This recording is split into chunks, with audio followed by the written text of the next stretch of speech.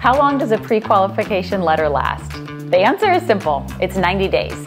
We do have to have this document in order to turn in an offer. There is no way around it. We can certainly submit the offer, but in the contract it says proof of funds or pre-qualification letter is attached. There's no way around this, and after hearing the long list of documents that you will probably need to get to the lender, I know that it's a huge eye roll. Trust me, I've done it myself, and no matter how organized you are, it is always an eye roll. But it will get done, and you'll be so happy once you have all your ducks in a row, because the last thing you want is to not have your pre-qualification letter, find a house, and now you're scrambling and the house disappears because it went under contract with another buyer. You want to make sure you have that duck in the row so that we can submit the offer on time. Please let me know if you have any questions on this video, and I will talk to you soon.